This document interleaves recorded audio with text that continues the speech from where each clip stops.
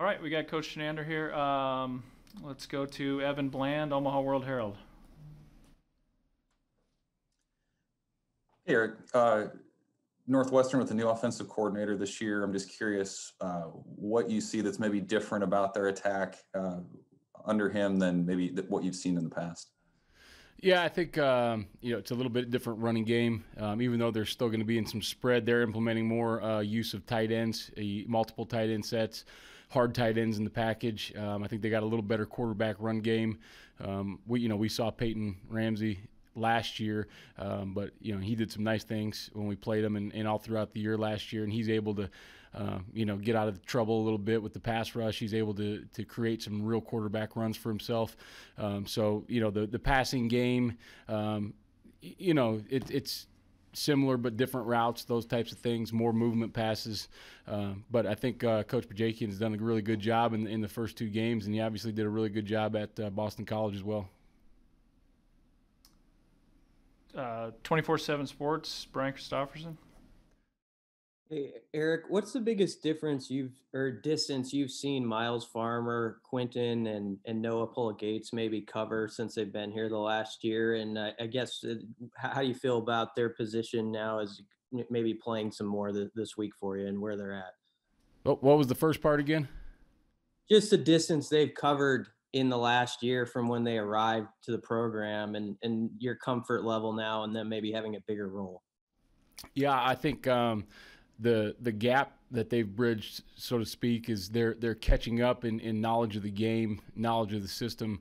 With some of the other guys in the room, you could always tell when they first got here. Both of those guys are super athletic. They're all physical. Miles is a really long kid, and Noah's as twitchy of a guy that's on the football team.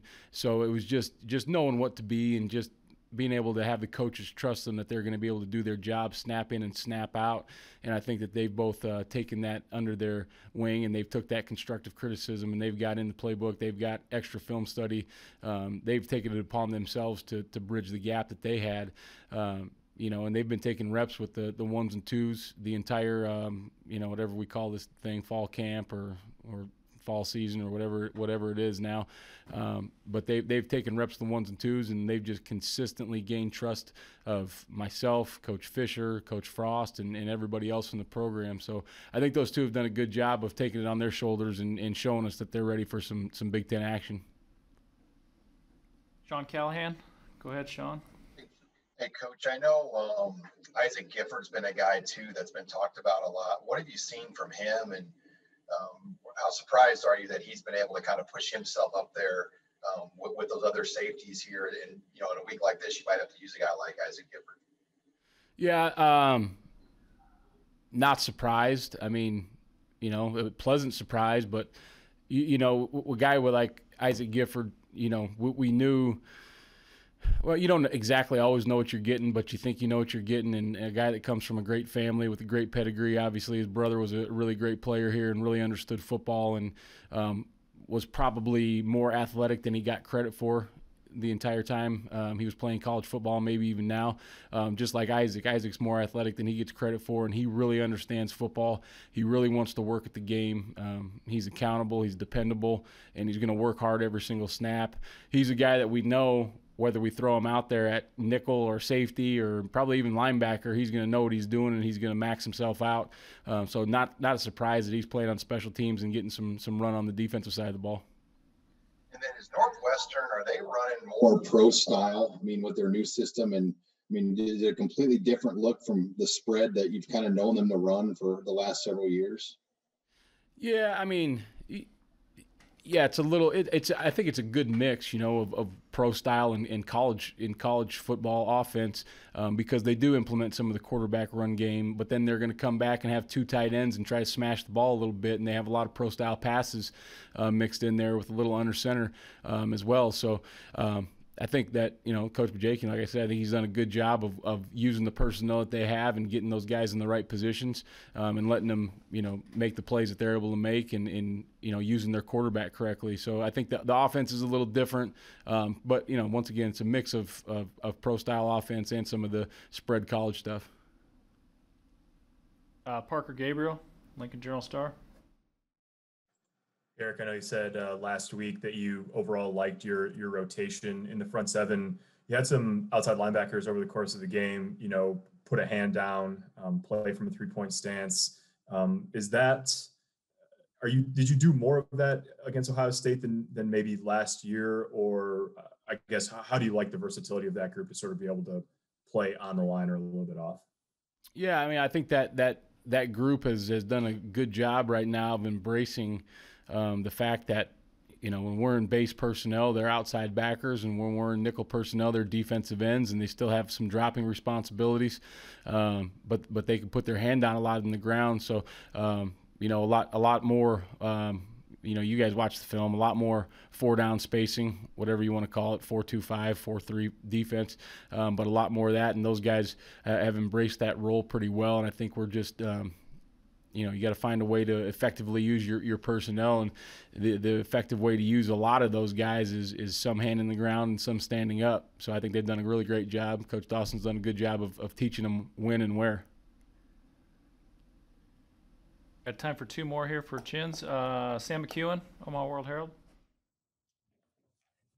Erik, thanks for doing this. How did you think Deontay Williams played in that Ohio State game? And is there any sort of coaching you give him on? He's a very physical player, and you never want to remove that element of his game. But he did have the shoulder injury last year, and he got a targeting call, even if we don't necessarily agree with the call in the first game. Do you talk to him about how to play that and to maybe walk that line between making big hits but also not getting hurt again or anything like that?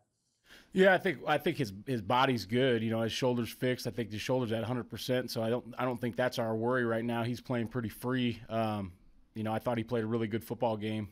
Everybody can get better. Obviously, every single person that's on our field has some things to clean up. But he played a good football game. He was physical. On the hit, it's a fine line. Did he take his head out of it? Yes. Did he hit in the strike zone? I thought so. Did he launch? No. But they called it. So it's it's getting to the point where you're telling those DBs that they got to go real low, and that's just it's a shame, because I think there's a lot more injuries that come from slicing guys' knees out all the time than hitting in the strike zone where we're teaching them to hit. So we're gonna talk to some Big Ten officials and just see how they want us to correct it. I'm not questioning their call. I just want to get it corrected and make everybody play safely and appropriately. How would you describe Miles Farmer's game? Just like, what kind of player is he? It's possible that fans and us will see him more this week than maybe we have in the past. How would you describe his game? Yeah, I think he's I would describe him as a very active safety. He can cover a lot of ground quickly because of his length and because of his speed. And he's also a very physical kid. He can be physical at the line of scrimmage. He can be a physical tackler. He's physical on reroutes in the perimeter. But like I said, in the post, he can cover a lot of ground as well. And I feel pretty good about him in man coverage. So I think he's what we were looking for when we recruited those guys. So I think he's going to come out and have a really good football game. He's ready to play.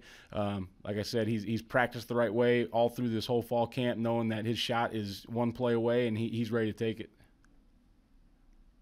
Last one for Coach. Michael Bruntz, 24/7 Sports.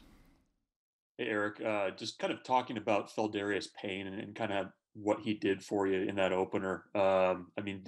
Is he kind of grown into the player that you thought he would be when you recruited him, and maybe his versatility, I guess, how is that kind of helping your defense right now? Yeah, I mean, he's getting there. He was a guy that had an injury coming out of junior college, so he didn't get as much work in the offseason as we'd have liked to have, but he's done a good job with the reps that he's got, and he's made himself into a contributor right away. I think he's just going to continue to get better and better as he gets more reps, as he gets more real game action. But he's a guy that's got a really bright future. He can rush the passer, he can set the edge. He's got some pretty good explosive, side-to-side explosiveness when he's on the line of scrimmage. So he's one of those guys where we need a couple of those guys that can we can turn them on and go get after the quarterback when we need to, and also they can go play the quarterback in the zone read stuff. But he's done a really good job in just immersing himself in college football in Nebraska, the system, just day-to-day life. How does it change from being at junior college to a Big Ten institution?